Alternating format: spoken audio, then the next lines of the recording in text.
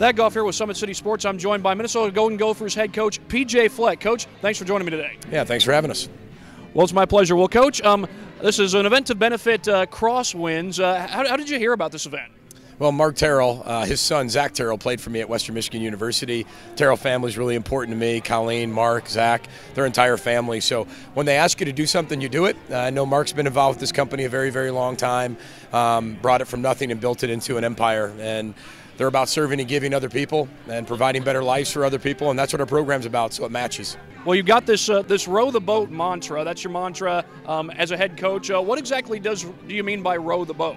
Well, row the boat's a lifestyle, really. It's a never give up mantra. The oar is the energy you bring to your life.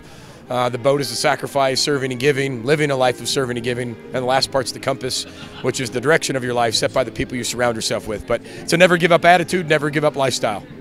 How did you come up with the row the boat phrase? February 9, 2011, I lost my second son to a heart condition, and really my life became about him, living it for him the rest of my life, and be able to find something people can rally behind and create a lifestyle that people can live for the rest of their life and make their life better. Well, of course, Zach Terrell played for you at Western Michigan, I believe all 4 years that you were there. How much did you enjoy coaching Zach? He's one of the most special people you'll ever meet in your entire life. You talk about a person with incredible leadership skills, incredible integrity, how it all goes together. He's going to be very successful in anything he does. He's already successful in my mind, but he's just a wonderful human being. And when you get enough of those people together like we did at Western Michigan, you can win a championship, you can go far, you can take that team to the Cotton Bowl, and he's just the ultimate leader. What would you say you enjoy most about coaching? I think it's just a relationship with the players. It's being able to influence their life. I mean, I taught 6th grade social studies. I was an elementary education teacher before I got into playing in the NFL and then obviously coaching. But I have a passion for education and teaching and watching people go from where they are to where they've dreamed of being. And, of course, we're getting closer to that time of year when college football players go off to graduation, go off to the NFL draft.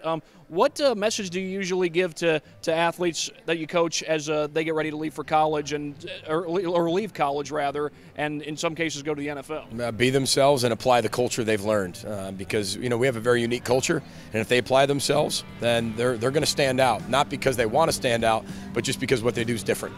Well, Coach, thanks for joining me today. Yeah, I appreciate it. Row the boat, Sky Mile, go Gophers. That golf here with head coach PJ Fleck of the Minnesota Golden Gophers. This is PJ Fleck, the head football coach at the University of Minnesota, and you are watching Summit City Sports. Thank you for watching Summit City Sports. To help broaden our coverage, we're asking you to become a monthly sponsor to our Patreon account.